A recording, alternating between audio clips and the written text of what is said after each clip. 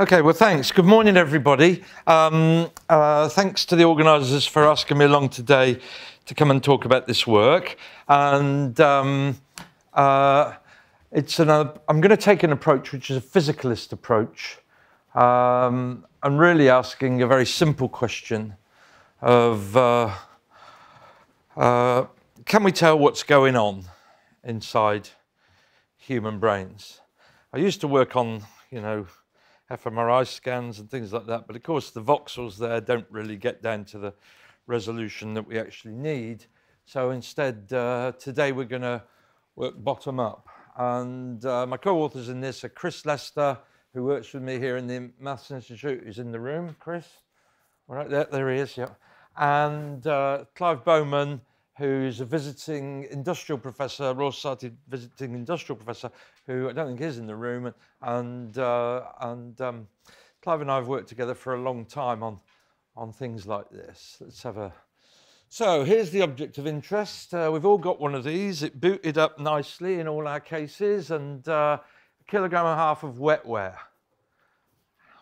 Where does all this come from? How can I do all this? How can I feel like I do? I'm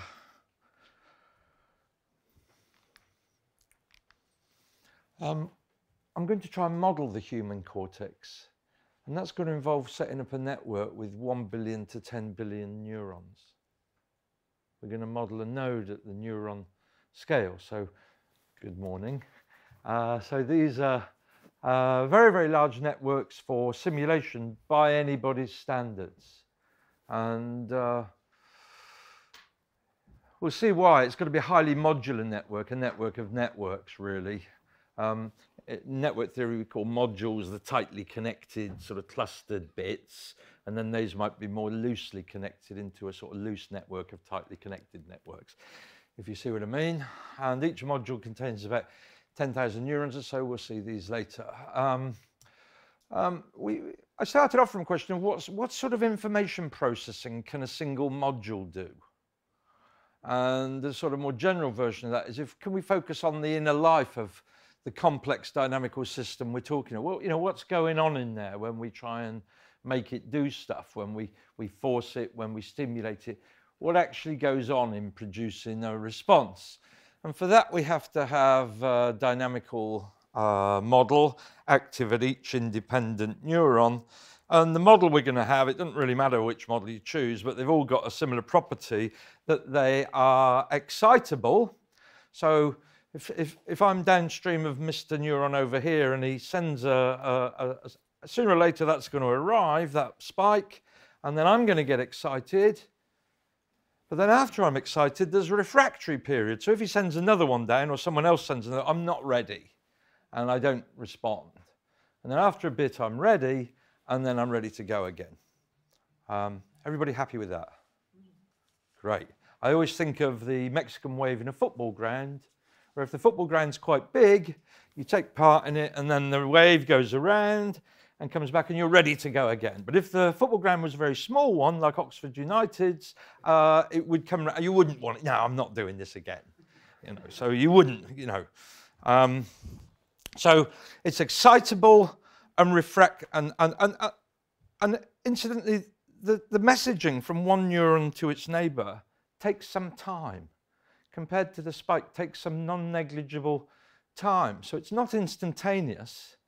There are real numbers called time lags that are mediating here. So the kind of whole is a very, very complex delay-differential equation type of system. And the delays are important, as we'll see later. We can't reverse engineer my brain because we can't get down to individual neurons and watch them and see what they're doing. But we can reverse engineer such a system if we're able to produce one. We can go and have a good look. So this kind of presents its own big data problem in a way, because you don't really want to look at 10 billion firing histories. But in principle, I could do that if I had cause to and knew what I was doing. But suppose there are sort of internal latent dynamical modes. This is what we're going to argue. then those would be quite good candidates for internal subjective experiences like feelings and qualia. Because, of course, you could think of, I don't know, the dynamics of the brain as having lots and lots of different potential wells. And once I'm sitting in those, that will very much colour the way I deal with incoming information. So love is indeed blind. When I'm in love and my loved one's here, I'm not thinking rationally about any of you or her, him, right? So these things are about fast processing, and they cut off a load of possibilities so that we don't have to constantly, our brain doesn't have to constantly think that anything can happen at any time. It's working within a reduced set of possibilities of, you know, what's going to happen next, or what's happening out there. Well, those sorts of internal dynamical states are really getting close to the hard problem of consciousness, which we'll talk about in a moment, which is, you know, what is it like to be a human being? So strong emergence and weak emergence, worth just considering this. So there's this idea of strong emergence, which is troubling for people on the mathematical side, I think. Weak emergence is defined as being, this is what philosophers define as being the sort of emergence we almost always look at in complex systems. So it's amenable to some sort of mathematical analysis, there's a phase change or something, or a bifurcation, or symmetry breaking pattern formation, or something like that, and we're able to analyze those things. And then there's supposedly something else called strong emergence, which refers to an emergent phenomena in a dynamical system with properties that can't be simulated or understood via maths. So it's sort of quite a big ask, that. I gave this, last time I gave this talk, someone in the room definitely thought strong emergence was okay, and so that's fine, but I definitely think it isn't okay. Why hasn't maths tackled things like apparent strong emergent phenomena in brains? Well, it's because we haven't really got to the races yet. I don't think we've been lazy, but certainly we need people who are more skilled than I am in network science and dynamical systems theory to rise to these challenges. But, you know, this is the idea that there are strong emergent phenomena, and Dave Chalmers, the philosopher, says, and there's only one example of strong emergence, and it's human consciousness. So that's sort of useful from that perspective, because it says there's no point in doing what I'm about to waste our time on for the next 40 minutes or so, because you'll never get there. That's what they're saying. And I'm saying, actually, not only will we get there, but we haven't quite started yet. So you need to give us a little. And the reason we haven't quite started yet is plainly because of the size of the simulations I'm talking about. We can't hope to start with simulations with 100 neurons and try and develop something that's going to have, you know, we need to sort of get up there. And problem of hard consciousness. What does it feel like to be a human being? You know, Nagel wrote a paper, what does it feel like to be a bat? Right? What are those internal sensations and those experiences of the world? Why do we have them? Well, I've already suggested part why I think we have them. I think they're very, very good at focusing onto the matter at hand. Can't remember whether on this slide, you know, there's this idea of philosophical zombies. So zombies are people who look like us, they've got everything we've got, all the same structure, all the same chemistry, everything, and the only thing they don't have is feelings. And they're also crafty because they try and convince us all the time through their behaviour that they have got feelings, right? And the zombies aren't going to survive this talk. So that's good news for us. But, you know, that's an interesting thought experiment, isn't it? But, you know, a zombie without feelings, in my book, would have to constantly consider that anything might happen in the next instant. Because it's got no feelings which focus it down and sort of blinker off all the other stuff. And it's dealing with everything. And we know we don't do that, because you know when you're thinking about a difficult problem and you're walking down the street, and when it gets just to the point of real difficulty, you just stand still for a moment while you just think that, and then you walk on. Right? You're just marshalling all the stuff that's going on.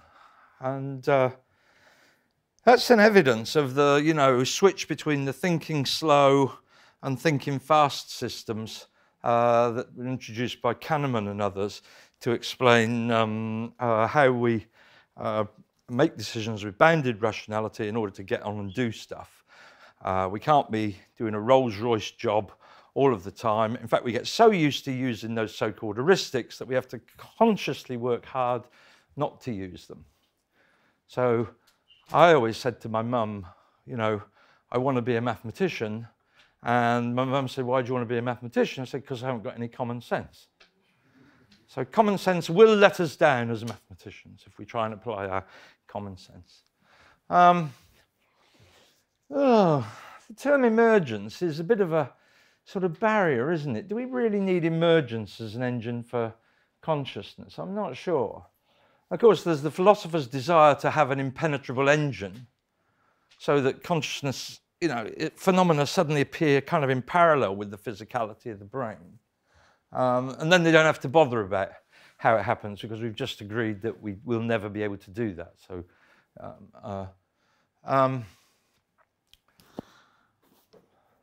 how far can we get from building up from what we know already?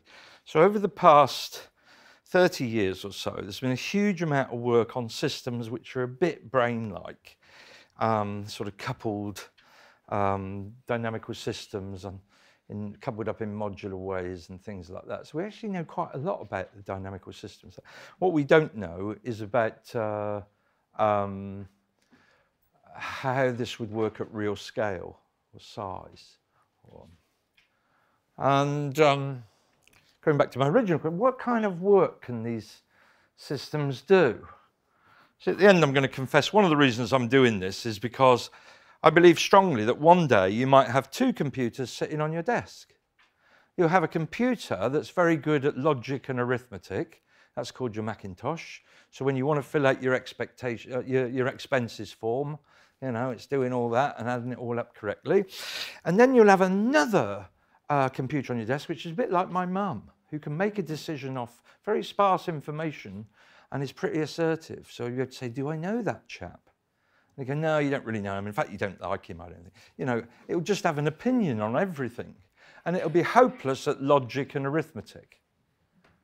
Good at decision making, hopeless at logic and arithmetic.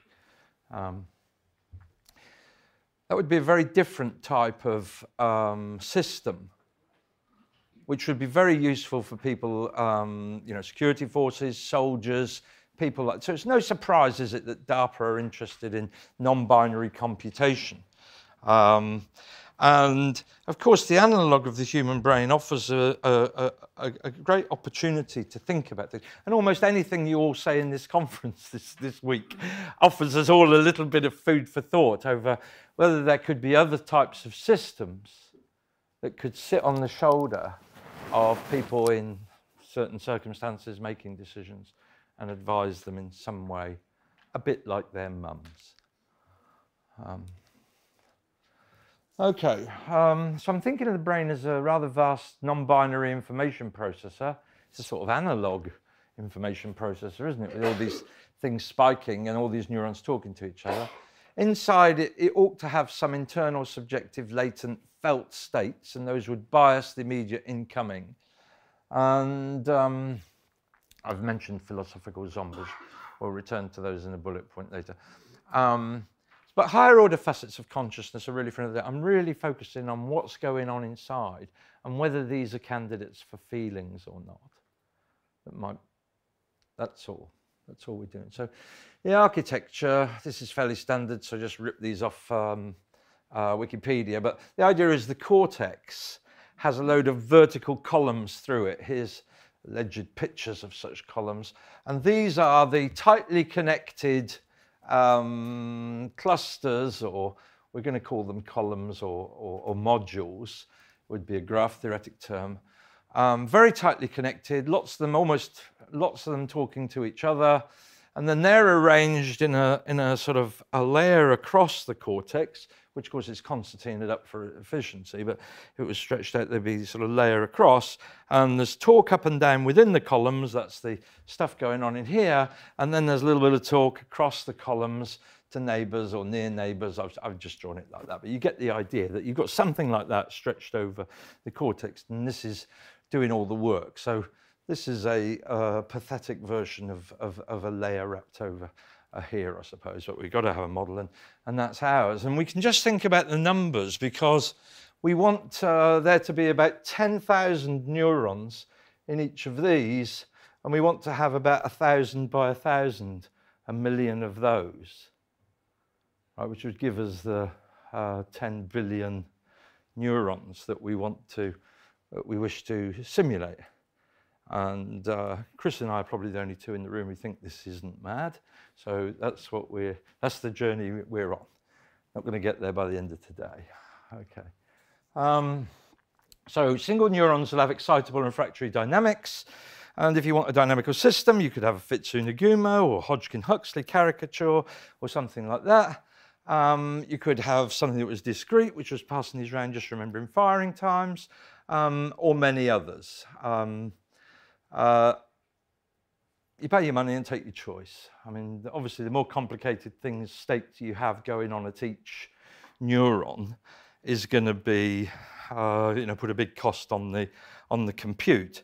And remember, it's not just updating time. You've got all these delay equations, really. So you've got to keep remembering who fired when and when you're going to hear that. And this is something that's very easy to substantiate in a brain, because it's all done physiologically with cells and delays and travel times and stuff like that. And it's very difficult to instantiate this on a binary platform called a computer, because we've got to chase up all these pesky details. I mentioned the IBM non-binary. This is interesting. So for a few years, IBM on the West Coast have been looking at sort of the architecture I drew would be kind of like the architecture they like. They've been looking at those and feedback forcing in those sorts of things. And with one proviso, which I really don't like, they make the travel times, the updating times, integers. So then you only need to update the whole thing on the tick of a clock. And by direct simulation, we can show that if we allow the lags to be real numbers, then we get a certain amount of behaviour. We'll see some of that in a minute. And if we force the lags to be integers, this quenches. And so the dynamical systems have far fewer degrees of freedom that they can exhibit. So really, a key thing is the fact that, there's these tortuous connections, and this introduces time lags which are, drawn from some distribution, but they're not all the same. And they're not integers in particular, is the mathematical or the IBM way. So I wrote to them and I said, look, you're making a big mistake here, because, but they, imagine them giving that up. They then have to solve the thing in real time, and they get into all the delay-differential equations that we've got, so they're very reluctant to do that. But nevertheless, if you do the experiment where you can choose between integers and reals, you can see very easily how this suppresses the types of dynamics. What do I mean by dynamics? Let's have a look. We're going to have a reverse engineering methodology, so we can see everything in our synthetic simulation. And we're going to try and look for internal patterns that are subjective and internal to the... So here's an example. Take 10 vertices, 10 neurons, wire them together, give them all a dynamic, kick it off with a spike at vertex number 1 here, then number 10 fires, then number 9, and it sort of settles down into a bit of a pattern after a bit. This is just free running. We hit it once, kick-started it, and then it settled down into an aperiodic pattern. And so a good question is, why do we have a network of networks in the cortex? Why not just have one other type of network with a giant component? Why do we have to have a network of networks? Well, we'll see very easily by thinking about this. So if you like, we can predict this with a few simulations and a pen and pencil, and that tells us gives us the answer. Well, if it settles down into an aperiodic pattern, then a single module or column settles down to a pattern. It might settle down to a one-dimensional periodic pattern, which is called a limit cycle. It might settle down to a two-dimensional aperiodic pattern, which is a winding map over a torus. Right? And for obvious reasons, I haven't drawn a winding map over three-dimensional and four-dimensional tori. But there are ways to measure the dimension of the attractor. You kickstart it, run it, and measure the dimension of the attractor, and that tells you, how many different types of thing this single column can do. And then we're going to, put them all together. But let's look at single columns. So when you do this, what are the candidates? Fourier transform is a great candidate. Here's a load of spiking going on, 6 different neurons at the top. And you can kind of see there's a periodic pattern here, and then these 3 have got an extra frequency involved. So this is a winding map over the two-dimensional torus, the surface of the donut T2. Another candidate is something called state space embedding, which is you sort of take the time series of the inter-spike series, so the times between successive spikes, and then you do a bit of magic called state space embedding, which is really a sort of rather large correlation matrix and an eigenanalysis of that, and then you project it up into the first few dimensions, and you'll get a picture of the attractor. This is a marvelous thing, Rule-Taken's embedding theorem for dynamical systems. It's a wonderful thing. It's as if you've got enough of a dynamical system, you can construct a picture which is diffeomorphic to the original attractor of the equation. And so we can do this, and we can make an estimate for k, which is the number of degrees of freedom on the torus, as a function of n, which is the number of neurons I've got in the column. And I can go, actually what we used to do is to do it both ways and only accept results where it agreed. But there's obviously some bias there. These are the sorts of results you get. And this shows the sort of size n of a clock. And this shows the distribution of degrees of freedom we can achieve. And you'll notice 5, 10, 20. This is going off like log n. So it goes off like the number of degrees of freedom goes off like the expected number would go off like the log of the size of the column. So this is why you have 1 million columns and you don't have 20 columns that are all enormous, because it's more efficient if you want to get the total number of degrees of freedom of the system up in order to have lots of little ones which are big enough to be robust. Because the two things that are constrained in your brain is energy. Well, you're short of energy. You have to use energy as efficiently as possible. So you don't want big clocks. You don't want big clusters. And the other thing that you need is you're short of space.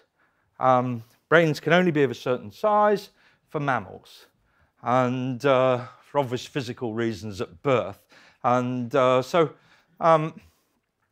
this says immediately, well, if evolution was designing a brain's network, it would be a network of networks.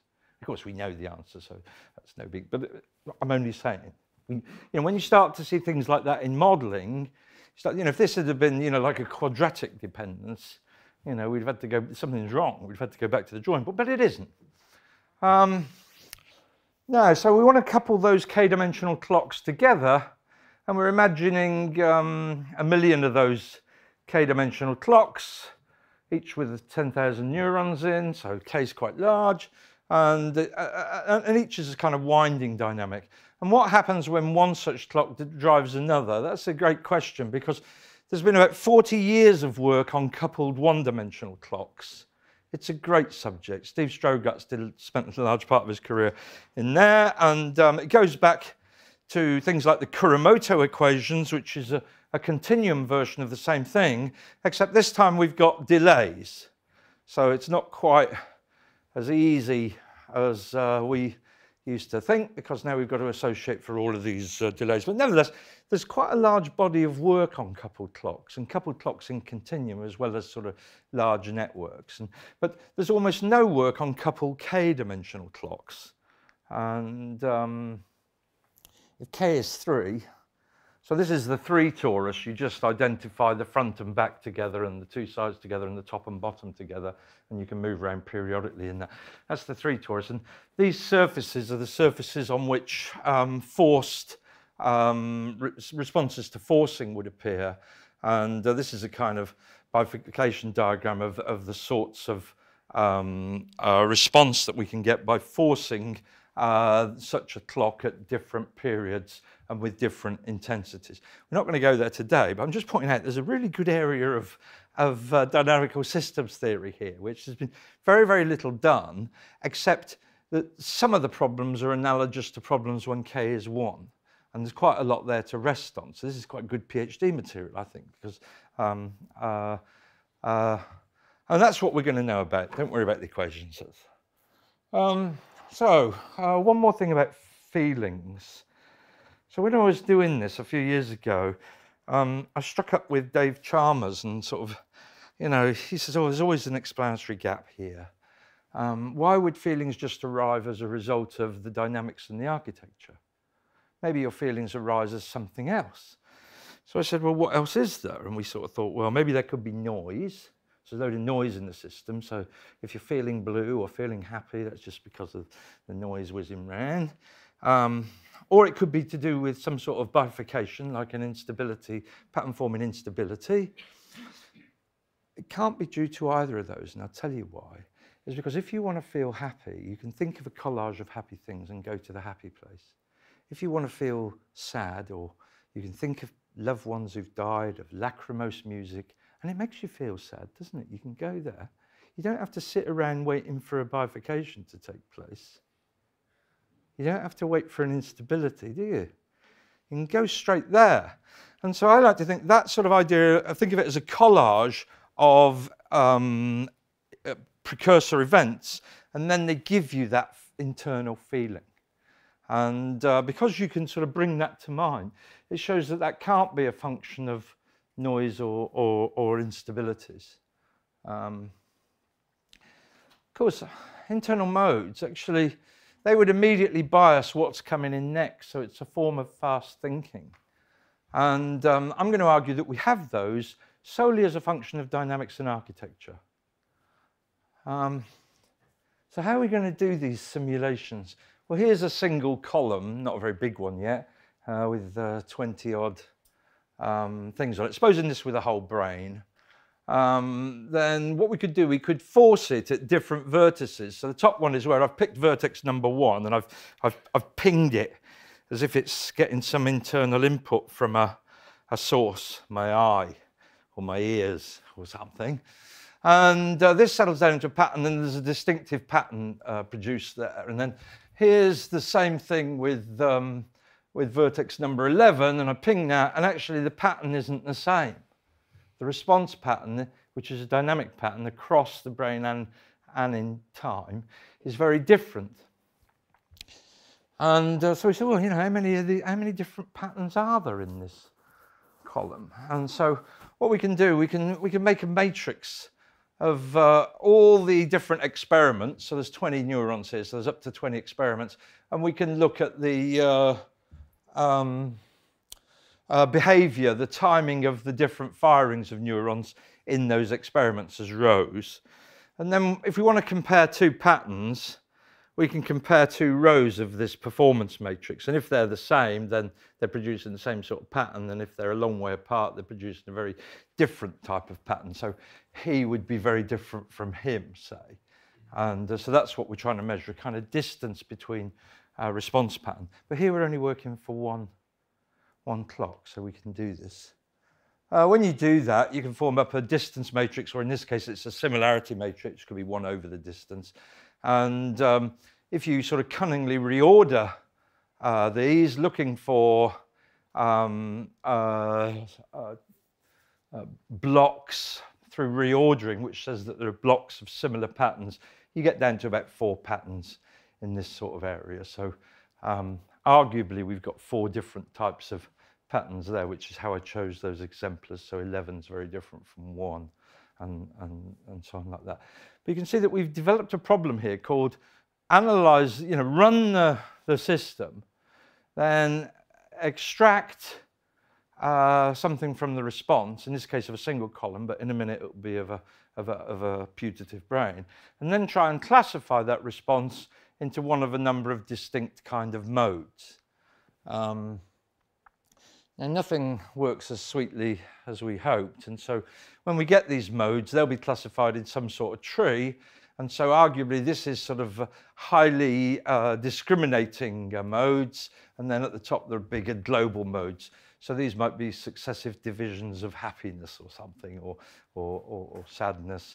But some of these things might be corresponding to quite, feelings which are almost sort of one-to-one with things like, the feeling of, stroking a cat or your dog, or, the blueness of blue, and those sorts of things. But they add up and they sit in some sort of hierarchy because that's the nature of the game. So here's our model again. We've got k vertices in each clock, and we've got m squared clocks, so n is equal to k times m squared, and we want that to be large. So how are we going to do it? We're going to give out some time lags. We're going to give out some excitable and refectory dynamics to every neuron. We're going to generate a network of the required type. We're going to designate a subset of the neurons to be monitored. So typically this will be about a handful for each module. We can't really deal with them all because they're going to be 10 billion in the end. So actually, that would be beyond current capabilities. But I'm trying to argue that this internal life is robust to a whole range of assumptions. Like, it doesn't really matter if you're Hodgkin-Huxley or Fitsunagumo or discrete. It can't depend on that. If it depends on that, we can go home now, right? Right? We've all managed to do this. It can't be that unstable or that delicate, right? We're looking for really robust responses from systems like this because we own one each. We're going to carry out a load of forcing terms. We're going to pick different points of the brain. We'll carry out a number f, which is roughly the same as r, to periodic forcings, p-periodic forcings, and then we'll look at the outcomes. They're phase vectors. When I said similarity and things like that, you've got to remember that all of these are phases, and so there's a bit of faffing around there. Chris will fill in the details for everybody, but it's a bit tricky, isn't it? Because we're really concerned with whether neuron 5 fired ahead of or behind neuron 6. And things like that. And so it's really only phase differences that matter. So when we compare them, we have to remember that we can add or subtract 2 pi's all over the place to our heart's content in order to optimize. And then we can form up the pairwise distance or similarity matrices, and then we'll have a good go at some sort of clustering to try and find these hidden modes. And what I suppose we'd like to find is a sort of fairly uniform distribution of such modes. We don't want, a single dominant mode, really. So here's a slightly bigger example. So there's 900 neurons. This would have been large a few years ago by any standards. And we've got 2 ways of seeing this. But you can see the modules, and there's a little bit of coupling between the modules. When you do this program, you end up with a sort of fairly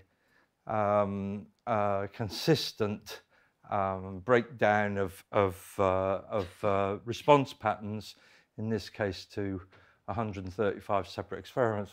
We can have a look at the similarity matrix when it's been suitably reordered. And let's do a bigger example. So this is a much bigger example. So now it's a bit more like it. We're getting k as 1,000. Remember, k has to get up to 10,000 in the end. And M16, so we've got 256 columns. And so we've got just over 250,000 neurons, and we've got 134 million directed synapses. Most of the synapses are inside the clocks, inside the columns, because they're very densely connected. And then there's a few that are going across in the grid, as we showed on the graph. And so we could do that in a computer in the Maths Institute. So this is the sort of distance matrix that occurs from that. And yeah, we still get this. We don't want this dominated by, 1 or 2 big areas. We want it to be kind of, it's kind of uniform breakdown as much as possible. And we would argue that, these were inner modes that we can't guess by looking at the outside of the brain, but that's what's going on. And that's what's colouring the response. And they'll be robust. You could think of them as little sort of potential wells that the brain starts to sit in. And then you'd have to have a lot of stimulus to get you out of that and into another well. That's the way to think about them. And again, it gives, this is distance, so these are all very close together, and this is a very long way away from this block.